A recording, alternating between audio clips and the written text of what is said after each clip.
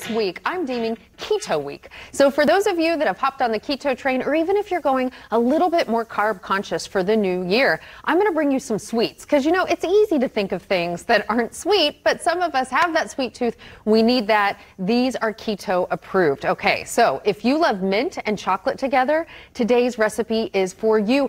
I love the Andes mints. Oh, Alexis, at the end of like, what is it, Olive Garden? When they, I'm like, just give me a couple hunks of those mints and I could down them all. Good. I'd rather have that than chocolate peanut butter. What about you? Chocolate peanut butter, chocolate mint? I mean, I like it all. You do. So, but you know what? I feel like the mint makes me feel more refreshed. So it does. And you know, here I'm talking about mint, I'm talking about dessert. I'm grabbing a handful of spinach because that's the first thing that the smoothie starts with. I usually try to put a handful of spinach in most of my smoothies. You can't tell it's there, and I'm going to give you the secret to not being able to tell it's there. The reason why I do it is because spinach is your energy giver. Okay. If you want more energy, you eat spinach every afternoon or put handfuls of it in your smoothie, you will change in 3 days. Wow. I almost promise you that. I love that. I don't want to give false promises, but everybody who sneak it in there. I've given this tip, a great way to sneak it in there is in a smoothie. Now into that, I am adding some avocado. Okay.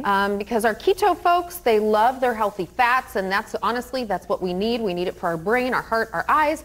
Avocados have monounsaturated fats that are especially good for the heart. It's like yoga for the arteries. Think of an avocado like that. Okay. For the arteries. Yoga for the arteries. Okay. I knew you'd love that. And then, because I'm not adding a banana, okay, bananas would be too many carbs for our keto friends, I'm adding a little bit of a keto sweetener. So this is called Keto Sweet. It's erythritol. Erythritol is not absorbed by the body. Okay. So it's something that those folks use all the time. All right. So you've got your spinach in there. You go ahead and blend. It's working. That's right. And we're working all those little spinach bits out. That way you don't sip it and go, like this spinach in here. You know what I mean? Yeah. All right. Has a nice color to it. And then we want, thank you. I know, it's kind of, it looks like we blended the Grinch, doesn't it? Yes. I literally just said that in my brain, like it kind of looks like the Grinch, but we're past Christmas at this point. But she trusts me. I think that I've proven myself enough to my co-host that she knows, okay, it seems weird. There hasn't been anything that you've given me that I have not liked. Ooh, that's saying something, right? It is, because if I didn't like it, you know I would have told you. You would tell me. She's honest. That's right. All right, so then I put in a scoop of protein powder and then just a little bit of peppermint extract. You guys, this stuff is strong. I smell it. And you don't want to touch your eye, you don't want to touch it with your fingers, you know, and then take out a contact or anything like that. It is some strong stuff. It will open up the airwaves. If you have the sniffles. Like putting wasabi in your eye. It is. Yep, that's exactly right.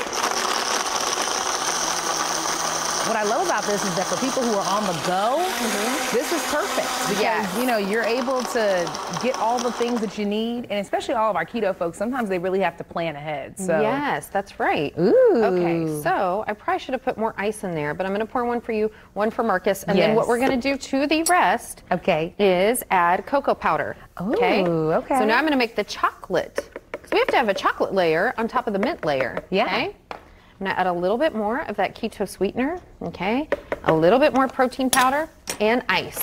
And then we will reblend, and you will have, you know, it kind of feels like an Andes mint outside. Yeah. Oh, yes. Frosty and...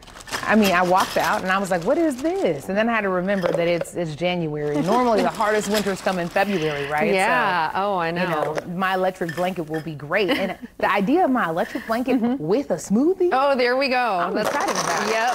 Absolutely. Yep. So now we're getting a different color. Yes. So here is our chocolate layer. Okay. All right. Oh, yes. Now, I added so much. It is like ice cream. Oh, I like ice cream. You know, that's my love language. It is. It's mine too. There we go. Just pour the whole thing in there. Oh, I love it. All right. Okay. Here you go, my friend. Turn? Wonderful.